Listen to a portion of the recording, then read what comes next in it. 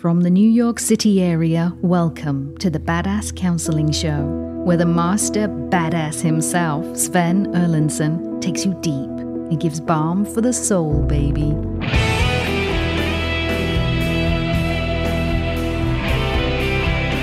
Hello and welcome back to the Badass Counseling Show. It's great to have you here. My name is Sven Erlandson. I am the host of this fine establishment. Whether you are tuning in from Toronto or Dublin or my Kiwi friends way down south, or in Chicago, Denver, Seattle, Minneapolis, or Big D, it's great to have you here joining us. I'm joined in studio by KC over in Dubut. And Rob, the Rocket, right next to me. Rob. Good day, sir. Good day to you. How you been, man? I've been great. For those of you listening to the podcast, Sven's wearing a Santa hat. I realize it's January 4th that this is dropping, but the live stream is before Christmas, so it's okay. And technically, for those of you who adhere to liturgical seasons, we are still in Christmas tide, even on January 4th, and we would then be entering Advent, and we are not in Advent yet. So Santa is always in season, but particularly so during Christmas tide. Santa goes out of season when Epiphany starts. Always welcome, Santa. Glad you're here. Well, thank you, young man. Rob, I'm going to turn you loose here. We've got two guests, and we're going to take them at the same time. Both are female, and so I need you all to tune in and draw the distinction, note the differences in their voices so you can keep them straight in your head. But Rob, I want you to tell us, please, about Kirsten and Ruby.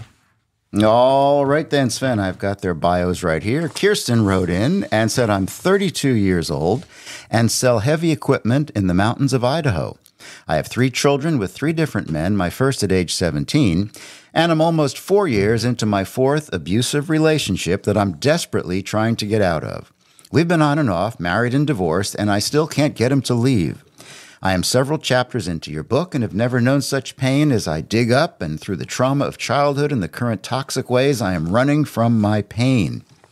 These behaviors include jumping from one broken, abusive man to the next, addiction to sex, and the feelings of being wanted, sleeping with the occasional married man because there is no fear of attachment, and moving from place to place and job to job. I have a degree in nutrition science and make decent money in my sales career, but I am terrified of ruining it all again and feel more and more stuck. I'm looking for contentment and the courage to stand up for myself, proving to my children and myself that it can be done. Hoping you can help. Thanks. And then we also heard from Ruby. Ruby says, hi, I was in a marriage for 26 years. He was my high school sweetheart. We got married young. I supported him, loved him, and held him up through many ups and downs, including unemployment, alcoholism, and abuse. I was always loving and supportive and loyal. I never distrusted him, not once. I thought we were lifers. A year ago, our son had a major mental health crisis, and a month later, my dad passed, and 2 months later, I found out that my husband had been cheating and was in love with somebody else.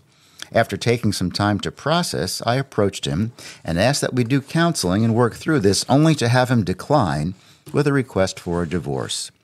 Only recently, I found out that this relationship with the other woman had been going on for 18 years, not 6 months as he had originally admitted to.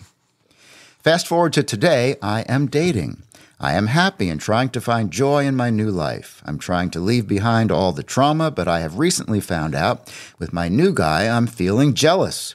These are emotions I have never had in my entire life. Never once have I felt jealous about another woman. It's unnerving. I fully know where these feelings are coming from, but my new guy has never given me a reason to distrust him. I told my new guy about my feelings, rightfully so. He was offended.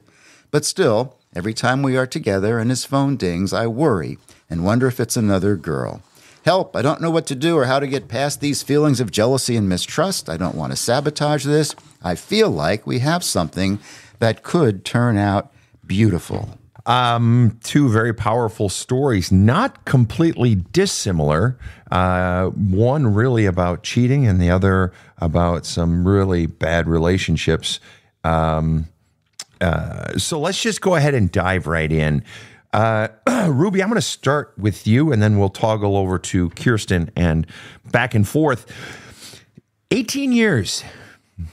18 years. Just out of curiosity, how long have you and your 26-year husband been apart? About 10 months. 10 months. 18 years. Okay. And you've been with new guy for how long? 2.5 months. 2.5 months. 2.5 months.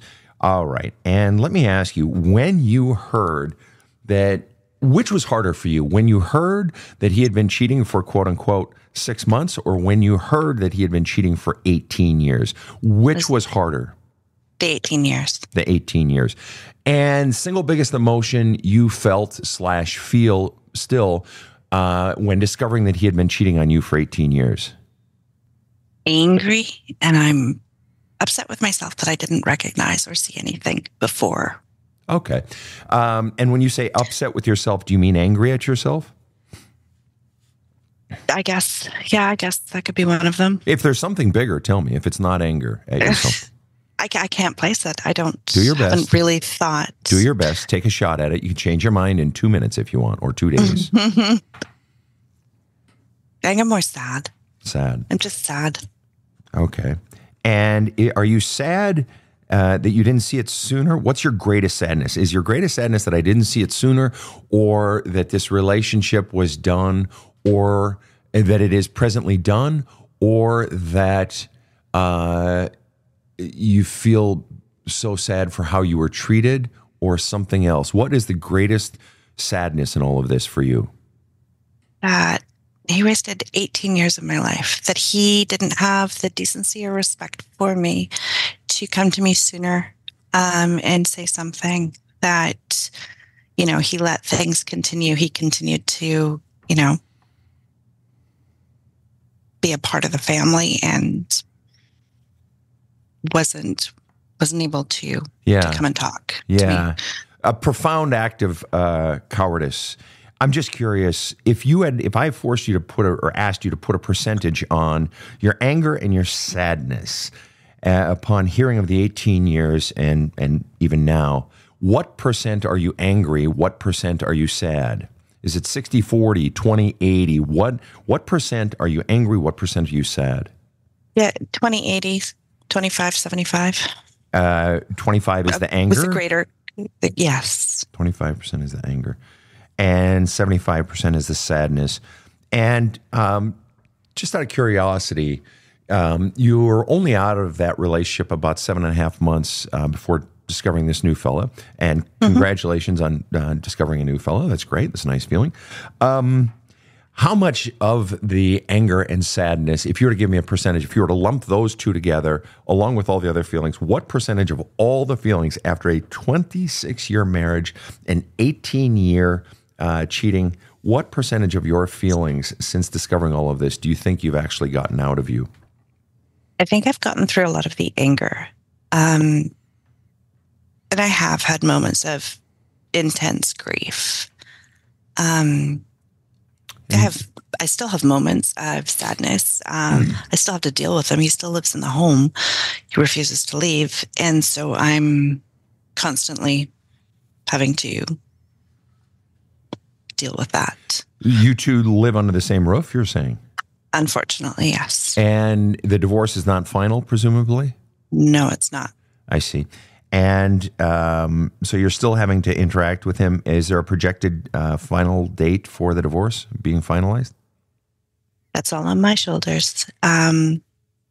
So it's whenever I see hopefully in the new year, in the next couple of months, I can push it forward.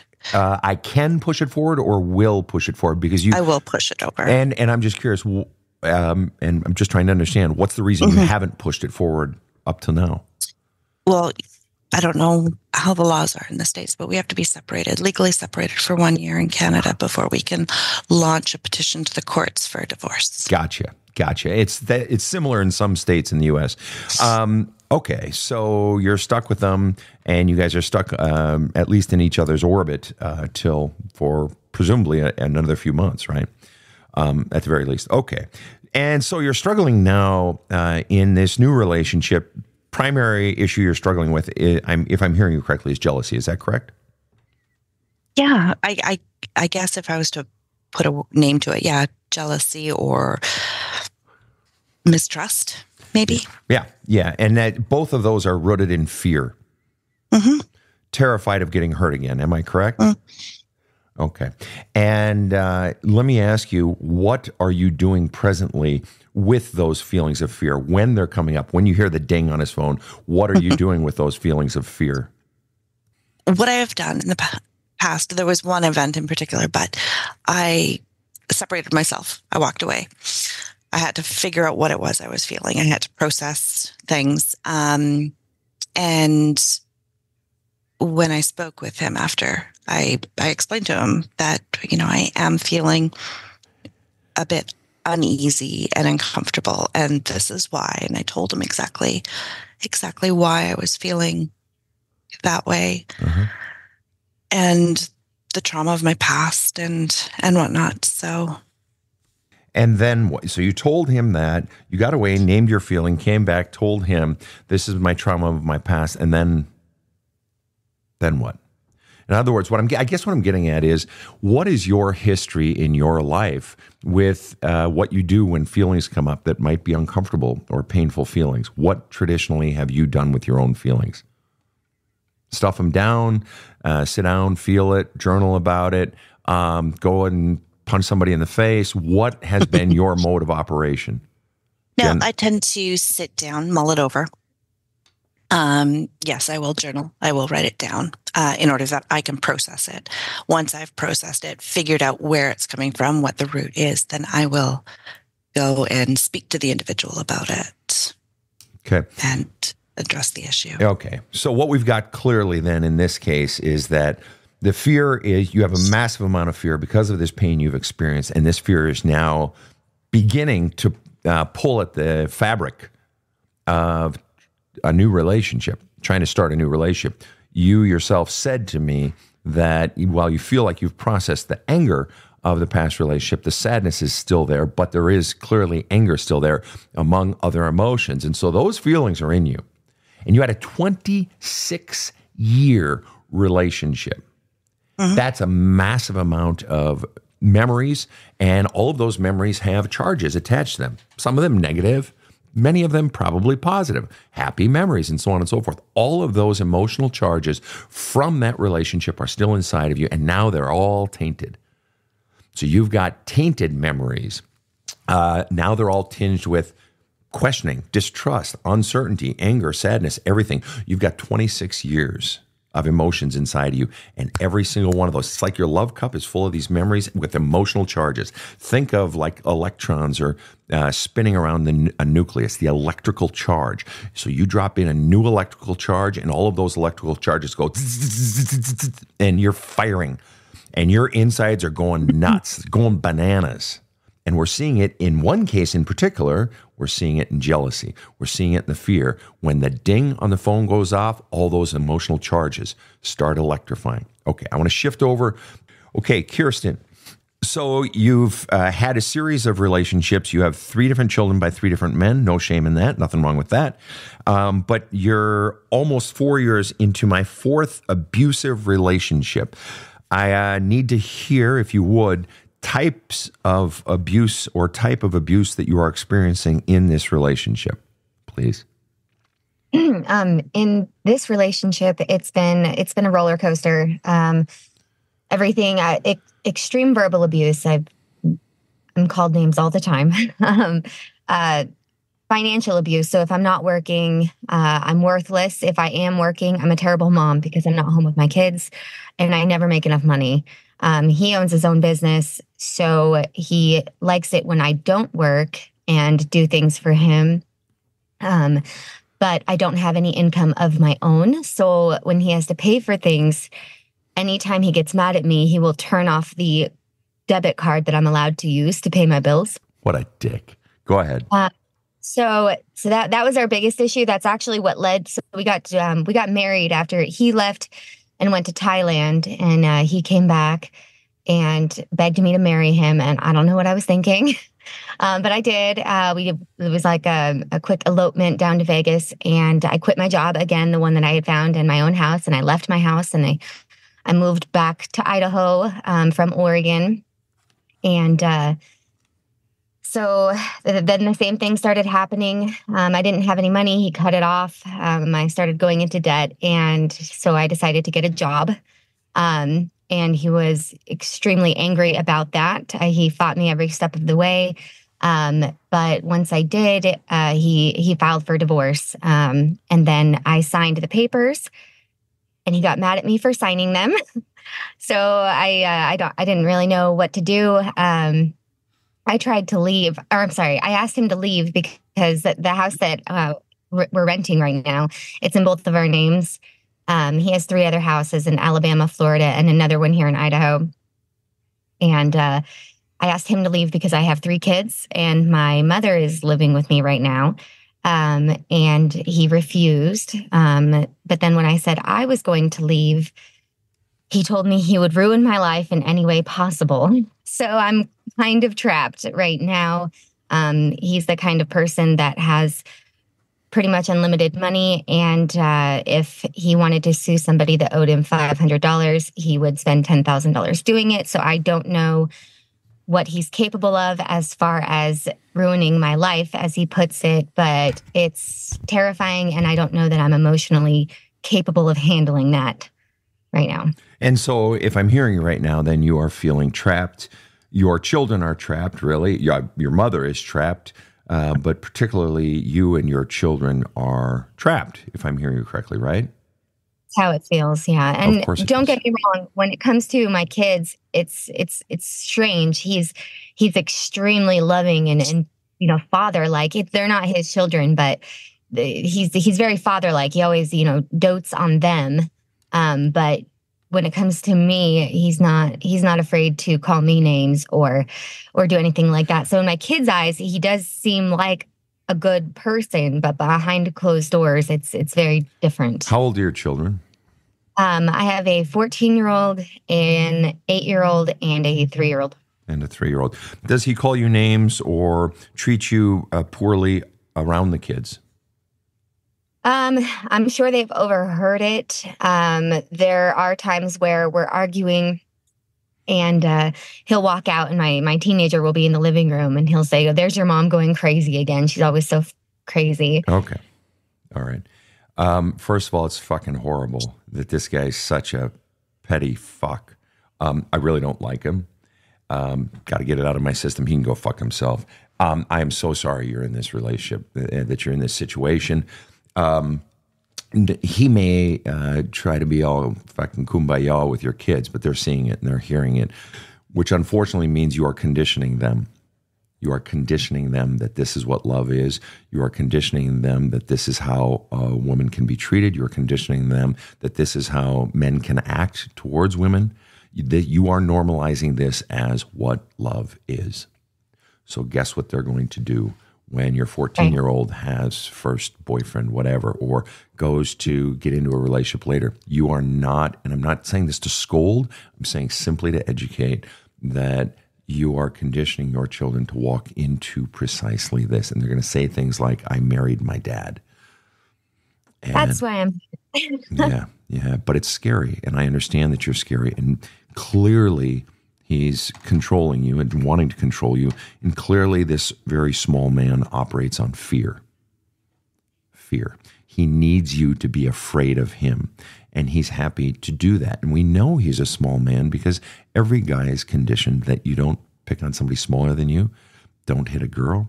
Don't take advantage of other people. Don't hurt other people, particularly somebody weaker, smaller, female. And it's gender biased, I know, but that's how most guys, at least in the U.S., are conditioned, are growing up. So here he is, controlling, hurting, abusing a woman. So that's how I know he's a small man, right? It doesn't change the fact that you are terrified. And so you want him to leave, and he says no. Of course he's going to say no, and the reason he says no is because it's what you want.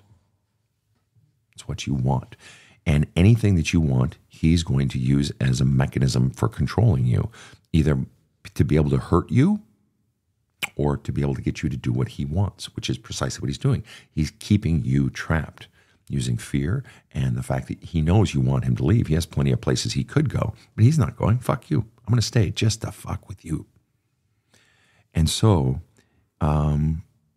what usually happens in these cases is that your pain of feeling trapped and your kids being trapped and seeing the effect this is having on your kids and seeing that you're not getting them out of this and that I am normalizing this and your own feelings of pain and misery in this, eventually it gets so bad that you will take action. You're just not there yet, right? Eventually the pain of what you're going through will get so bad that you'll be like, listen, if he brings it on, he brings it on, but I have to get the fuck out of here and I have to get my kids out of here. What would you say presently, if you were to give a percentage to it, what would you say is your present percentage pain level at? Are you at 40%? Are you at 67%? Are you at 2%, 99%? Where are you at pain level wise? That's a hard question to answer. All things considered, that includes financial pain, emotional pain, fucking frustration, seeing your kids sad, whatever it is, all forms of pain congealed into one ball. What percent? How big is that ball of pain in you? I mean, we're getting close to 100% at this point. Okay. Yeah, that's understandable. Well, let me ask you, you're reading the book and going into it and you're digging up such pain, you say, and the trauma of childhood and the current toxic ways of all the stuff that you're bringing up from your past and experiencing now. What's the hardest thing, if you were to distill it down to one sentence, what's the biggest, scariest, hardest, ugliest thing inside of you? The biggest, ugliest thing was probably, so when it was actually chapter 1, there were so many things that I could have written down, so many things that I've been through. And the one thing that really stood out was actually all the way back when I was 13. And my mom left. She took my siblings and she came, she was my stepmom. I didn't know my biological mom until I was way later. But when my stepmom left, she took my dad and her kids and she packed everything up. Her parents came while my dad was at work, and she pulled me aside after they took everything from our house. And she'd been my mom for about 10 years. And she packed everything up and then pulled me aside and asked me, she's like, do you want to come with me or do you want to stay with your dad? And I told her I felt like it was kind of a loyalty test at that time. So I decided to stay with my dad. I had to take care of my dad, I said. And she left and I didn't see any of them again for years and years. And my dad fell into alcoholism extraordinarily bad. And I got shipped to another family member I didn't know. So that's probably the hardest part for me. Just I felt like in that moment I chose my dad and he didn't choose me back. So that one probably. And when you think about that event, what is the single biggest emotion that your dad not choosing you back makes you feel? Extremely angry. Extremely angry. Yeah, I'm very angry about that. I'm a little bitter. As you should be. As you should be. And just out of curiosity, is your father still alive? He is. We don't have the greatest relationship. I know he tries. He after several, I think it was like after 10 years after that, he finally went to the actually after my son was born, he went to the VA and he got much needed counseling and therapy. But you don't want a relationship with him now, is that correct? I do. And okay, so you want a relationship with him. You're very, very angry at him. You want a relationship with him. And the single biggest reason you want a relationship with him is what? If you had a relationship, then what?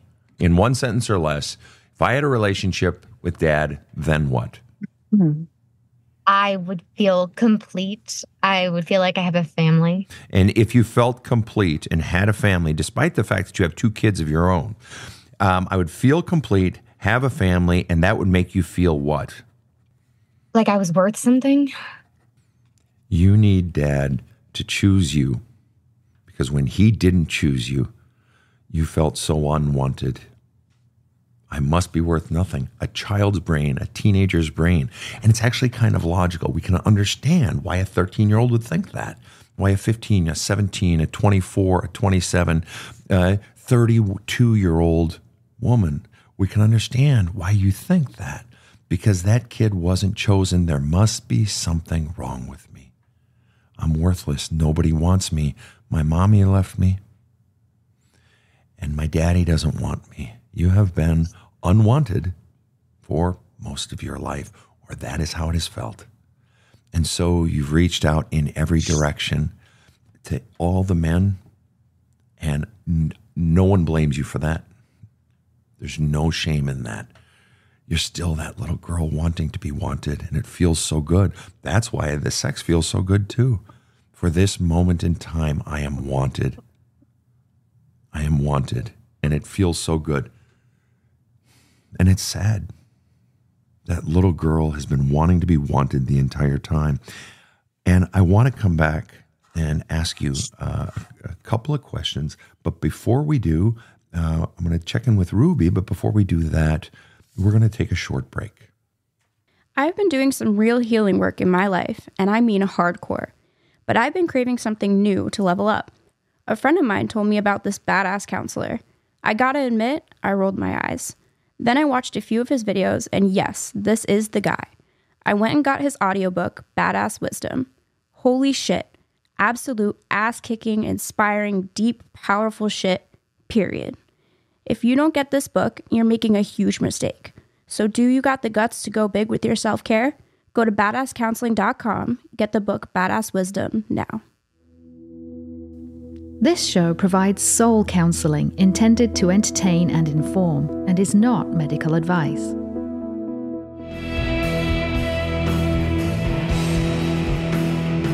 Now, back to the badass. We are back. And we've got Ruby and Kirsten, some very compelling stories. Ruby, I want to ask you, there's this trauma from your past that is now infecting this new relationship.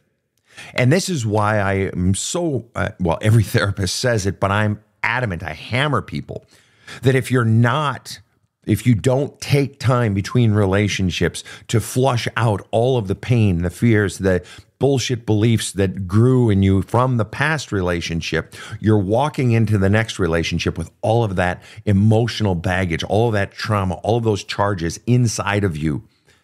And they're going to be electrified. They are going to be triggered. And we're seeing that very plainly in the jealousy stuff. And so let me ask you, Ruby, what is your greatest fear in taking time and being deliberate about going into all of the feelings, 26 years worth of feelings? What's your biggest fear that if you were to welcome all of this and go into all of it and feel all of it, what's your biggest fear? In the efforts to process it out, to get it all out, what's the biggest fear? I don't think I have the biggest fear. Okay. Just out of curiosity, what is the reason you're in a relationship only 7.5 months out of coming out of a 26-year relationship? I realized, our relationship was over long before. And I had come to that realization. I was moving slowly. I knew that our relationship would eventually come to its natural end once the children had launched and moved out of the home. So I was staying in order that, the kids could finish out their life here. But I knew that it was not something that I wanted to continue. For you personally, how long ago was the relationship over, the 26-year marriage?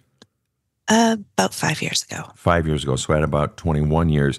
And you wanted to get the kids to the point where they could move out on their own life before you dropped the bomb that mom and dad are breaking up.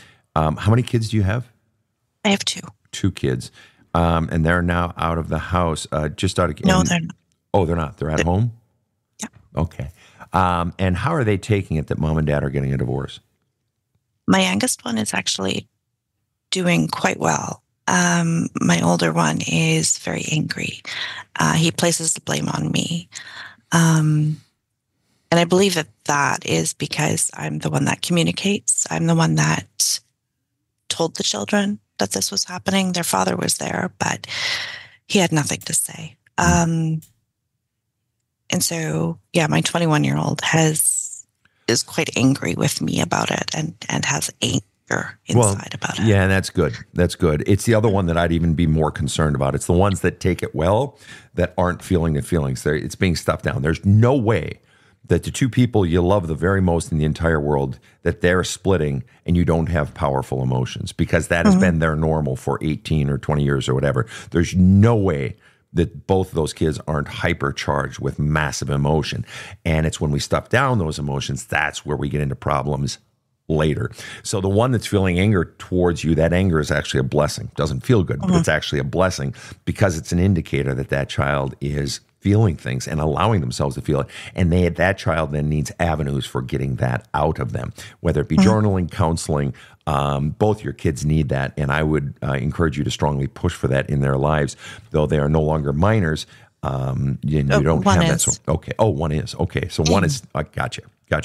All right. So you came to me asking about jealousy. I don't know how to do or how to get past these feelings of jealousy and mistrust. All right. So then let's just ask you, what is your grand fear in all of this? In one sentence or less, what is your fear that is driving the jealousy? Jealousy is fundamentally, it's fear of what for you?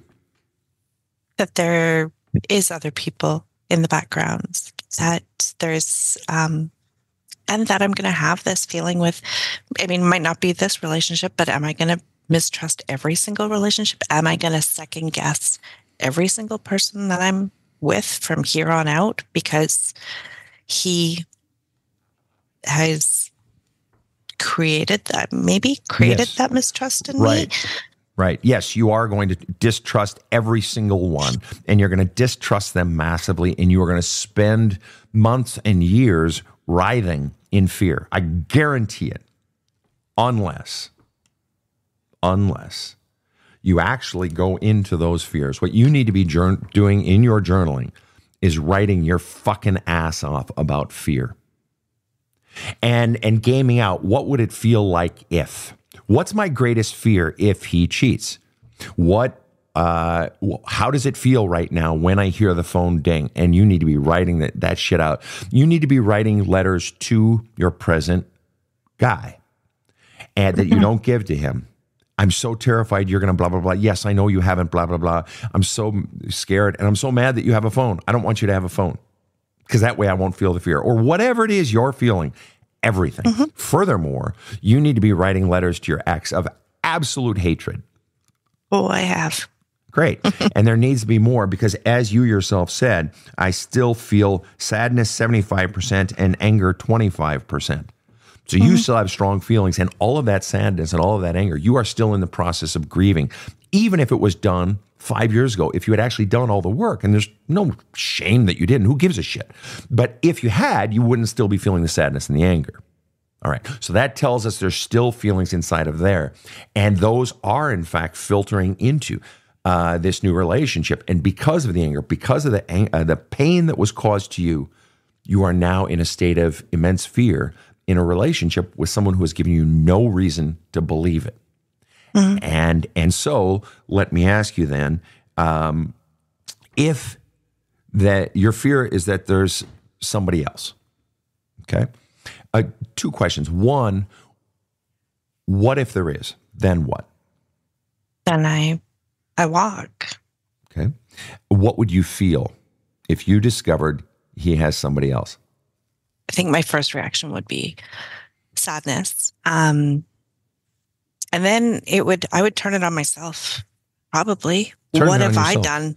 What have I done to cause this? Why? Right. Why? Yeah. How much have you turned it on yourself regarding your ex-husband, cheating on you for 18 years? How much of the what's wrong with me has there been?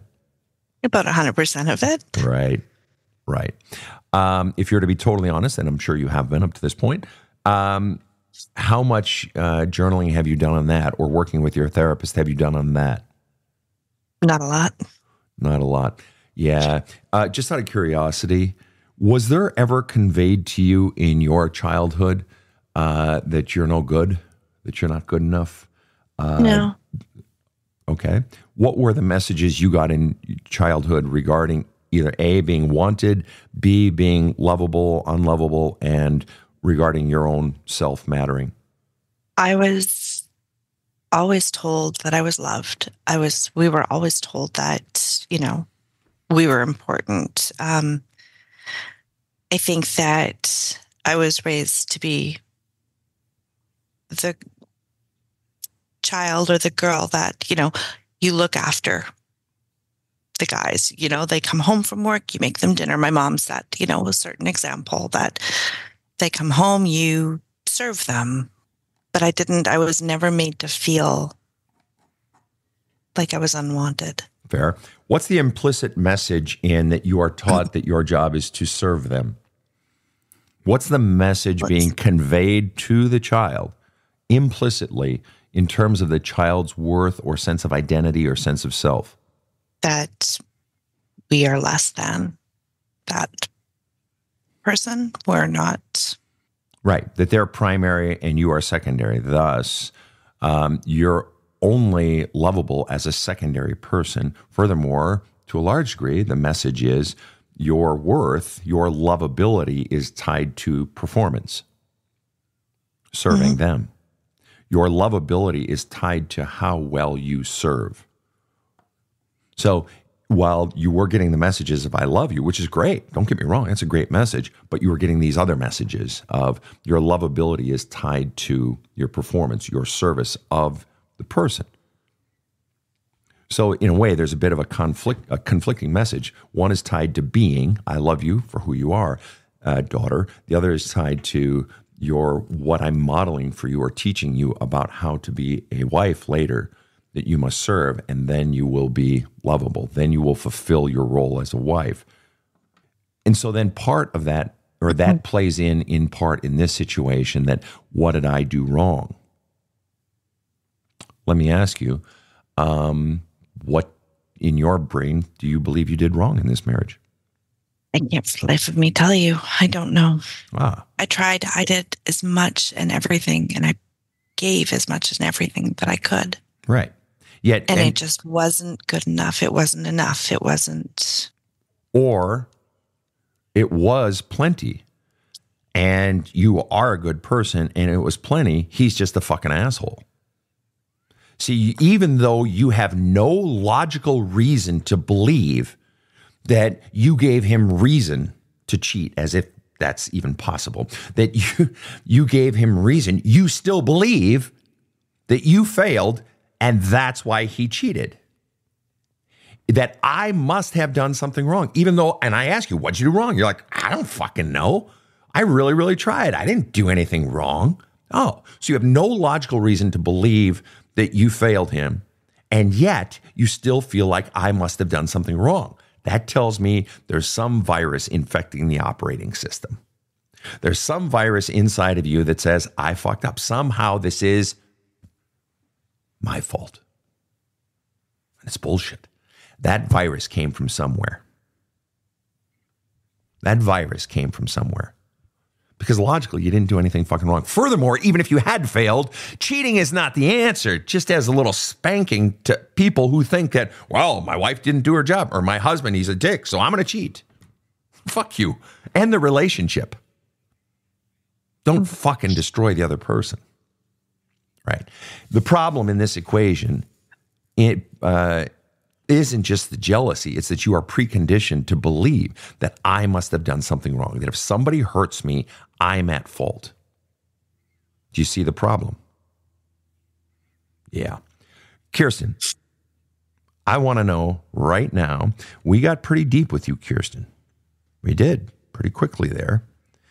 And looking at the shit from the past and so forth, I'm curious, Kirsten, what's going on inside of you right now? If you were to be totally honest. Exhaustion.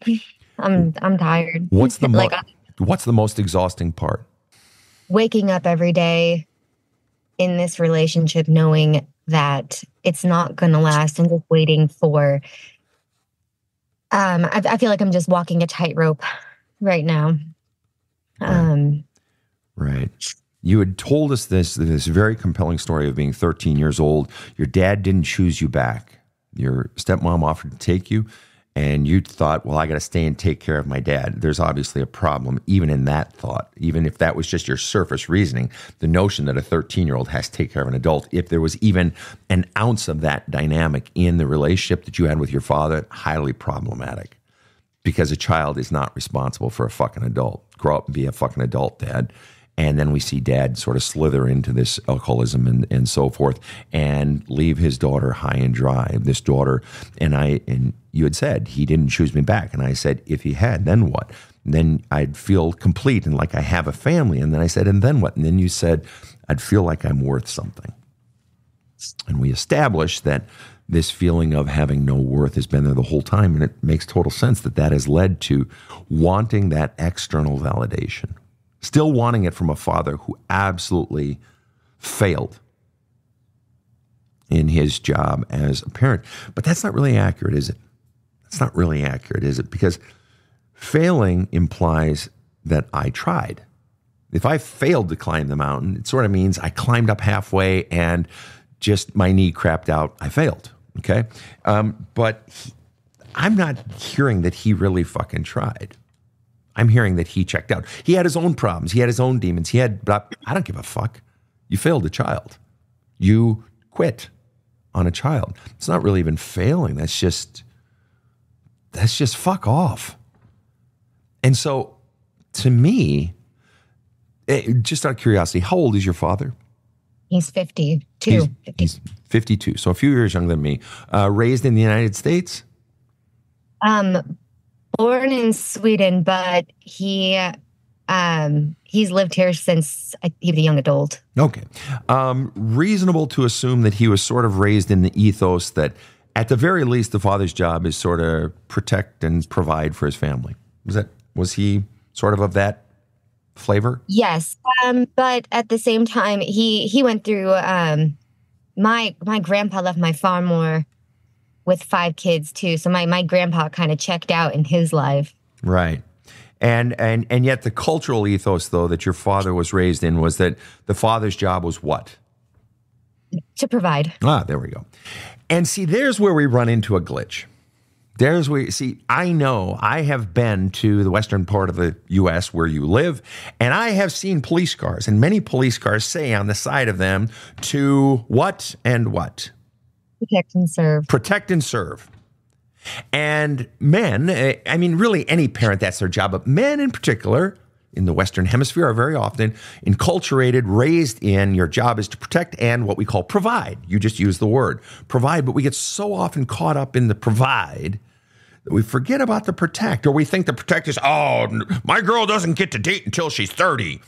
I'm a tough guy. I'm keeping my family safe. I got my gun, right? And I have a gun. Who gives a shit? Point isn't the gun. The point is this. There's another type of protect.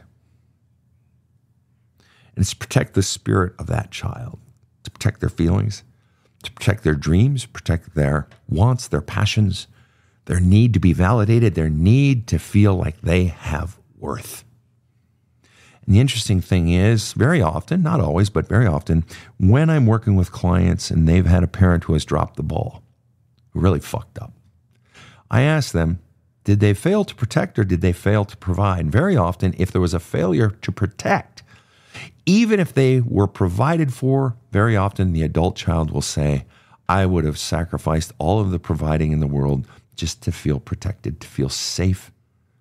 Because inside of that safety is a feeling of wanted, a feeling of mattering, a feeling like I can relax in the world, I can have some peace. You weren't protected. Your father checked out of life and he didn't protect you. And I hate him for it. I do. I'm sure he's a wonderful guy, but I hate this massive thing that he did to a child. And the problem inside of you is that you are looking to connect with someone who did the most damage to you, right? So those mixed feelings, right? And wanting that. And the truth is that 13-year-old girl has a lifetime of feelings inside of her. Not to mention, we haven't even looked at what your mother might have done. We haven't even touched on that. But the bottom line is your healing, your strength, your new sense of self, you're no longer or less and less needing external validation is going to be found in your capacity to welcome all of those feelings. Whether you choose to have a relationship with your living, breathing father, completely up to you. But it's premature to make that decision because you haven't even allowed up all your feelings. That 13-year-old you is coming with this giant box of all of her feelings saying, please let my feelings out. There was no safe place. No one wanted my feelings. Please, she's saying to you at 32, please let them out so that I can finally feel relief, so that I can finally feel heard, so that I can finally feel important. She's coming to you saying, you're stronger than I was. Please. And the truth is, until those come out, once you do let her feelings out, once you do feel all of that, you are validating her. You are validating your 17-year-old self looking for boys. You are validating your 22-year-old self looking for boys. You are validating yourself by allowing all of those feelings up and out because you are saying, God damn it, I matter. My feelings matter. And then the more I self-validate by getting all of those out, I no longer need as much external validation. Okay. So in your work, in your self-work, you have to go into all those scary, ugly, dirty, nasty feelings and not just feel them, but put pen to paper and write letters to your dad saying, I fucking hate you so much for what you did. You never have to confront real living breathing. And that's not the point, because oftentimes when we confront the real living breathing person, it's done, but it's not really done because all the feelings are still in there. You were going to say something. Go ahead. Oh, no, I was going to say, I just went through chapter 8, the wet cement, I think is what it was, the wet cement. And I had to write that letter. And when I started writing it, I didn't think it was going to be very long, but 5 pages in and I was still writing. So it was love it.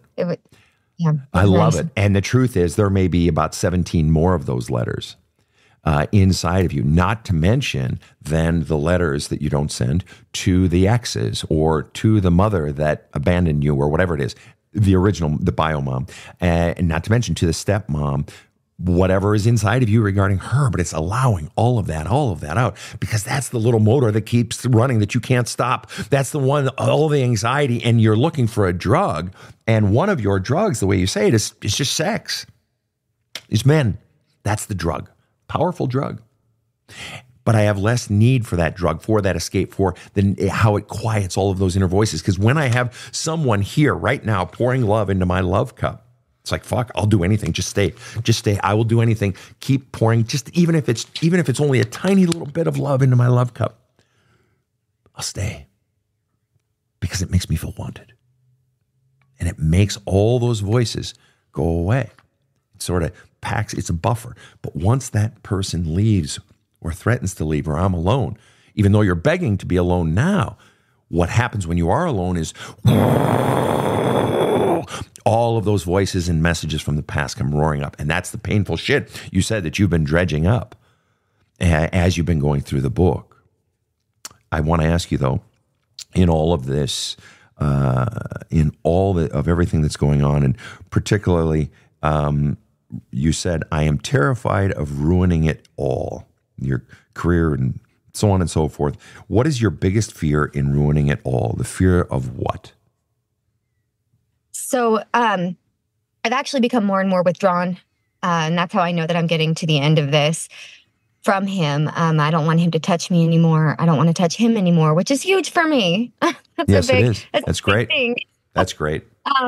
Yeah. So I definitely know that we're getting close. But the only thing that I'm terrified is that over 4 years, I have quit 5 jobs.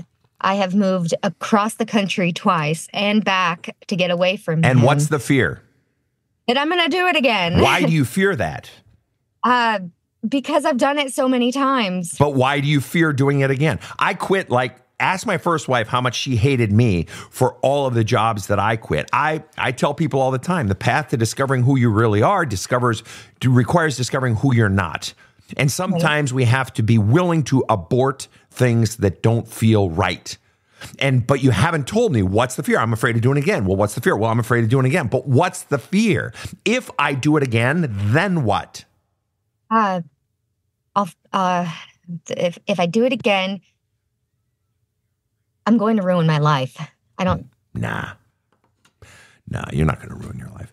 It'll be hard. It'll be turbulent to restart, whatever. You won't ruin your life. Kid, you are 32 fucking years old. You ask any woman listening to this show right now who's over the age of 50, 60, and I got lots of them around the world. You ask them if they would kill to go back to 38, and ask them how many lives they have lived since they were 32. And they say, oh shit, man, I've had like 4 lives since then. You're so young, kiddo. You really are. I know you feel old and gosh, I got kids and blah, blah, blah. You got so much life ahead of you. Do you know how many people? My first ex-wife got her PhD in her late 30s. She finished her degree in her 30s. My second wife reinvented herself in her 40s. She had been a professional dancer, Broadway shows, shit like that. And she started a business. So the notion that you're ruining your life, not even close. But the problem is it feels that way. I want to ask you one question, then I'm going to flip back over to Ruby. And my question is this, Kirsten. If you were to, use your words, ruin your life, or if you were to blow it up the way it presently exists and start over, but blow it up because it's not working, what is the one sentence above all else, one sentence you most fear people saying to you or thinking about you? What would be the one most painful sentence that someone might be thinking about you? There she goes again. There she goes again.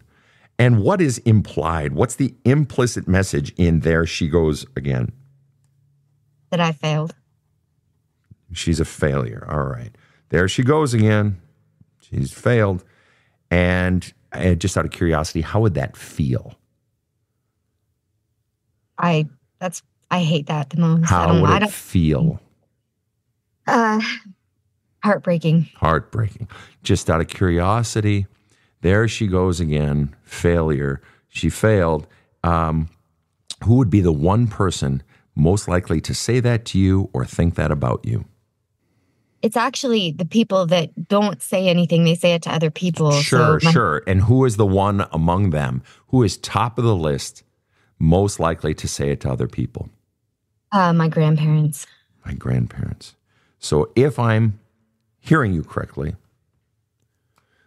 the pain you most fear is what your grandparents will think of you if you start over again. Or is that not accurate? No, it is. It's just not what I expected to think. What did you expect to think? I guess I take that back. It's probably my kids. And they might not say it to me, but I would be afraid that they would think it. Right. And both of those would be painful, though. It sounds like either grandparents or your kids, right? And just out of curiosity, of all your kids, which one would it be most painful to know that they're thinking that about you? Your oldest? Your oldest, right. And the truth is, there are going to be many times in your life when your kids are disappointed in you. When your kids, and you're going to come off the pedestal at some time. They're going to realize mom wasn't perfect. Mom failed me. Mom made mistakes. That's right. But the bottom line is, you can't be afraid to make life better. You can't be afraid to do that. I mean, you can be. Actually, you should. Allow the feelings up. Allow the fear up. Journal it out. But then at some point, you make the fucking decisions. You make the hard decisions because in the end, you know what's best for your kids. And it is the happier you are, the happier they are. The more fulfilled you are, the more safe they will feel in that love. You can't be afraid to fail short term to create greater success, happiness, and peace in your home long term. And that means going into your shit like you're doing in the book, flushing all that shit out so that you're more present to them, but you're also teaching them such a valuable lesson. And that is, if life is shit, quit it, make something better. Even if you got to do it 5 fucking times. And the success story that your kids will brag in their adulthood is my mom kept fighting. My mom was willing to fucking quit. She was willing to let her kids be mad at her. She was willing to stand up to her grandparents and say, back the fuck off. Back. You know what, Grandma, Grandpa, you think whatever you want. I don't give a shit. I'm going to kick some ass. If I got to quit again, I'm going to fucking quit again. If I got to start over, I'm going to fucking start over. And the day is going to come when your kid's going to brag about how kick-ass their mom is. And it's not just going to be, childhood, oh, my mommy's the best. No, it's going to be adult. My mom kept fighting. She found her voice. And she stood up and she stopped being afraid of people being disappointed in her. And she started being happy with, proud of herself. And she lived from her center rather than all those voices that have been criticizing her all along. And by doing that, you are helping your children find their strength. You're giving them permission to quit. You're teaching them by your model. You are teaching them how to hear and heed their own voice. Ruby, what are you feeling right now? Back to you. What are you feeling right now, Ruby? Sad. What's the saddest part for you, Ruby? That I am going to feel like this forever. Right. And the truth is, you will feel like this, as I said, this fear, this jealousy, this anxiety, unless you keep flushing it out. You have to, Ruby. There's no choice, because you will fuck up your relationships on your side. You will meet perfectly lovely men. I have no doubt that the fella you're with now is a terrific guy. I have no doubt. But it's not that there is something inherently wrong with you. This is the distinction we need to draw here, Ruby. There's nothing, unlike that message that you believe, I fucked up, there must be something wrong with me. That's why he cheated for 18 years. No, he cheated because he's a fucking dick. He could have just ended the relationship, done the decent fucking thing, and said, you know what, I got my own shit going on inside of me. He could have ended it, but he didn't. There's nothing wrong with you. But you go there. So the distinction has to be drawn between of myself, who I am, my native self, is flawed versus, no, what I've been conditioned to believe. And now you've been conditioned by your last relationship. You've been further conditioned to believe something's wrong with you. Those are two distinctly different things. Your authentic self being bad, or this conditioning being bad that's inside of you. And the way we get that conditioning out, and the conditioning is what's driving the fear. Fear that I'm going to fuck up. Fear that someone's not going to want me. Fear that someone's going to cheat on me. Fear that someone's going to hurt me. Mm-hmm. And that's what has to be gone into. Because otherwise, yes, your conditioning, right? That there's something wrong with you, and your conditioning and all the fear that has come as a result of this relationship, it is going to infect your relationships. And your present boyfriend being offended, initially, your new guy being offended by you saying you didn't trust him, he has every right to feel that. It's like, whoa, what did I do? And I know you get that. I know you get that. Let me ask you this. What's your biggest fear in going into all of these past feelings and allowing them up and sitting in them and journaling about them and allowing them out? What is the fear of touching these and allowing yourself to go into them? I don't think I have any fears of doing that. Good. Then that's what you need to do. And because otherwise the other fear will kick in, and it'll pervade everything. And that's the fear of these feelings staying forever. The way these feelings don't stay forever is you just keep hammering away at them. You keep going in, courageously going in and welcoming them and flushing them out and flushing them out. That's the tool, because fear is the worst. Fear is the worst. And in your case, it's the fear of being hurt again. In Kirsten's case, it's the fear of not being wanted and how that conjures up all those feelings, and the fears of being alone, and fears of what grandpa's going to think. And in your case, it's the fears of ruining things, right? Getting hurt again, right? Yes. Yeah. Well, ladies, this has been so interesting and so heartwarming that you trusted us with your stories. And there's so many people. You guys have listened to the show before. When you've resonated with other people's stories, there are people right now resonating with your stories, so that you had the trust, the willingness, the courage to share your stories. On behalf of all of our listeners, I want to express my gratitude to you. Again, to all of our listeners from Dublin to Dubuque, thanks so much for tuning into the Badass Counseling Show. Have a kick-ass day. The Badass Counseling Show is strictly copyrighted. No copies may be made without the express written consent of the Badass Counseling Show, LLC. The Badass Counseling Show is produced by Karen Camparelli and Robert H. Friedman. Executive producer Sven Erlandson. Original music by two-time Emmy Award-winning composer Trevor Morris. Have a kick-ass day.